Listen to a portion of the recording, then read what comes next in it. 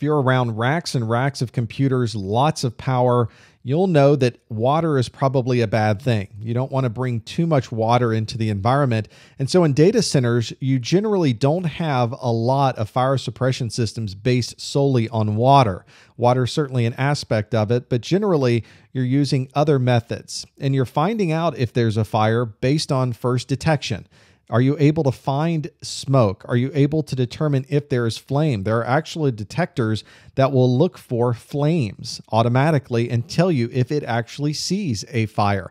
And of course, heat detectors that can identify when certain parts of the organization or certain parts of your data center floor are getting hotter than others. If you are planning to take care of any type of fire with water, there's different methods that you can use. One is a dry pipe, which means the pipe that holds or has your sprinkler system in it is completely dry. And if a fire is identified, the pipe then fills up with water to the proper pressurization and hopefully puts out the fire. The challenge there is that it takes a little bit of time to finally fill that pipe up, but that may give you enough time to determine, is the fire a real fire or is it just a false alarm?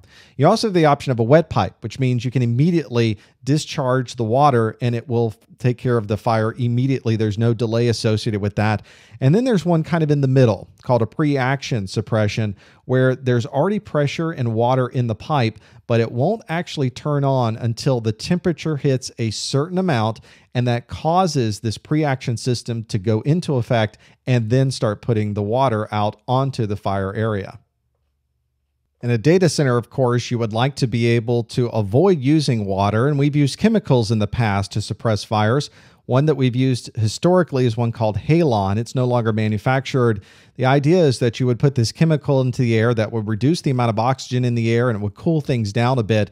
Unfortunately, halon also had the side effect of removing ozone from the atmosphere. So we have alternatives that are a lot greener, a lot more environmentally safe, things like DuPont FM200, for instance. And you'll find that if you're in a data center, there's these big red tanks that are set up in a storeroom, and those will disperse that into the air in the case of a fire.